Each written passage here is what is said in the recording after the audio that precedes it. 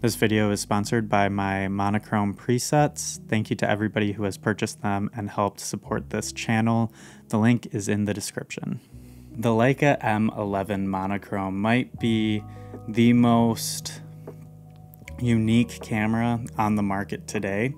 A $9,000 black and white only rangefinder camera that doesn't shoot video. And I think it might be the perfect stills camera for me. This camera is amazing. I love the way that it looks, I love the way that it feels to shoot with, and I love the results that you get from it. But the only thing that really holds it back for me is its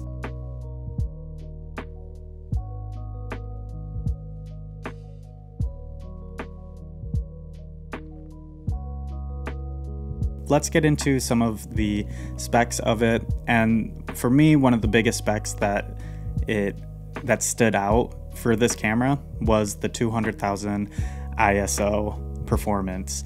And I did run a test at 200,000 ISO, and it is really noisy. But the noise on the M11 monochrome isn't like digital noise that you're thinking of. It's more like film grain.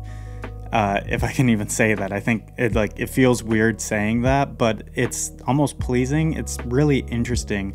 The latitude that you get with this ISO on this camera is second to none. It is quite literally incredible at letting in light.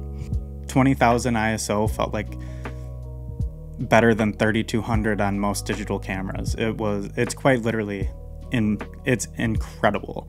One thing to note though with these monochrome files is the new Lightroom denoise AI feature is not compatible with it yet. For the metering mode, I used highlight weighted metering because the LEICA M11 monochrome is definitely not exempt from the highlight clipping.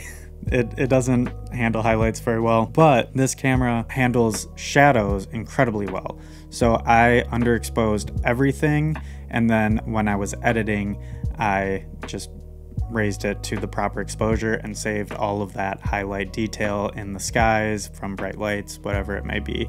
The shadow detail that it retains is obnoxious. I brought this photo that was almost complete darkness all the way to a usable image, and it looks beautiful. And it's a 60 megapixel image. It is quite literally magic at this point. And this is without any of the AI denoise feature. The picture quality on this camera is incredible.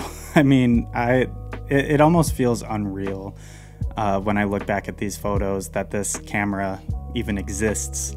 And I just loved shooting with it because the image quality from those 60 megapixel sensors was it was like being in a different world. Sometimes black and white feels like you're in a different world already, and then you throw such high image quality onto it, and it's really a beautiful, beautiful combination. The design follows the exact same design as the M11, and I think that it's perfected the rangefinder digital experience. I shoot with an M10 and I really enjoy it, but I definitely felt the limitations that the M10 has, specifically the menu system, which sounds weird because I was not in the menu system very often at all with this camera, because you can adjust almost everything externally with the ISO dial, with the shutter speed dial, and with the aperture ring on your lens. So you're not spending a whole lot of time in your menu system.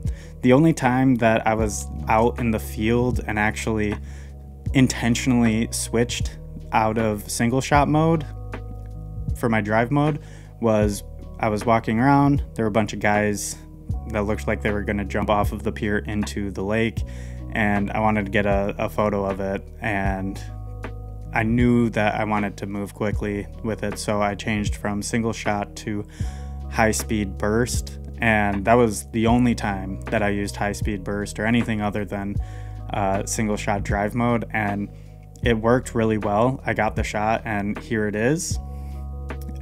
They actually ended up throwing a kid into the lake from the lower level. This is a kid pulling him in, but I love that you can see the both buildings of the lighthouse in the background. The lines are kind of all leading in, and all the phones and just people gathered around watching it. When you look at these images, one of the big things that stands out, I feel like this is such a special camera because the skin tones are, it's sharp yet smooth. Light is just, it really interprets light beautifully.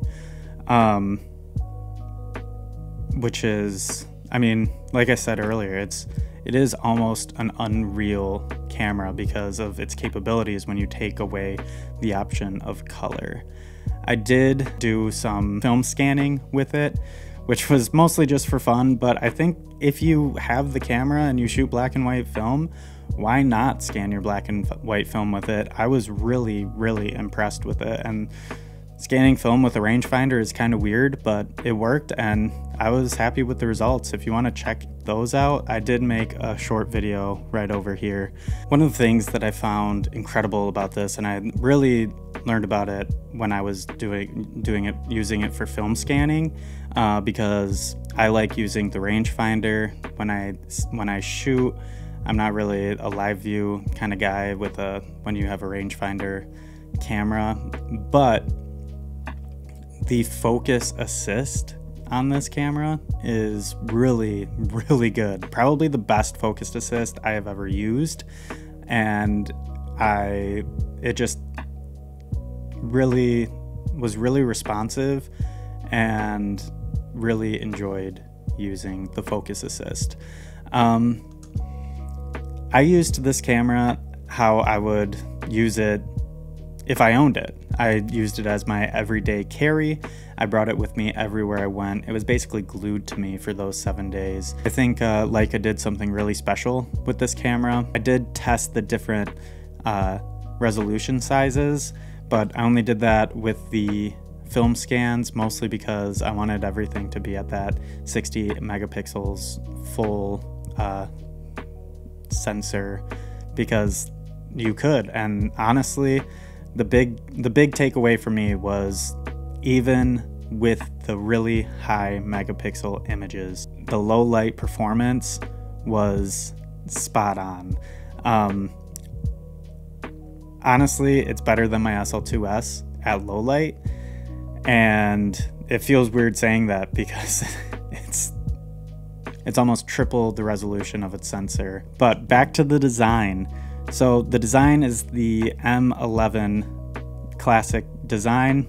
It still has the same battery on the bottom and USB charging on the bottom, which is, if you're being picky, it is very similar to the Apple charging port on the Magic Mouse, which, whatever, I mean, I just laid it on its back on a cushion or like on a soft surface and plugged it in at night, and it was fine. But other than that, I think that Leica has really, really perfected the digital rangefinder with this camera. I think Leica's always kind of been known for their rangefinder system, and I think that this camera has really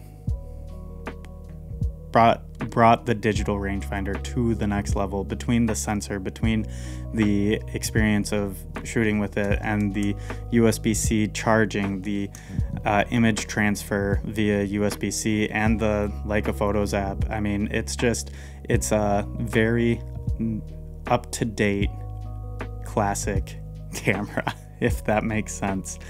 And it's beautiful. It is absolutely a beautiful camera.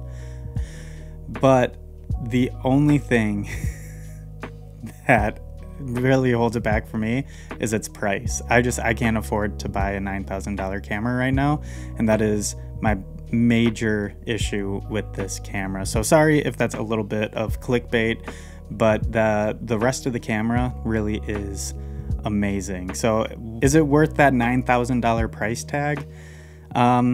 I'll let you be the judge. If you're shooting black and white film, or you convert almost everything to black and white anyways, then yeah, maybe it is worth $9,000 for you to do that. I know I'm considering things that I could sell. My M10 will be on the chopping block when I'm ready to make the switch, but honestly, it was probably the most dangerous camera for me to rent, because I'm just been thinking about how to get my hands on it again, because it was an incredible experience to use it. Anyways, if you enjoyed this video and you liked the way that these images turned out, you can check out my monochrome preset. It's down in the link in the description, and I built it to not only work on the M11 monochrome, but to work on every digital camera. So check that out. It is on sale. And if you're still watching, thank you so much for sticking it out to the end. And if you have any questions, leave them in the comments, and please like and subscribe. It does make a huge difference. So thank you, and I will see you in the next video.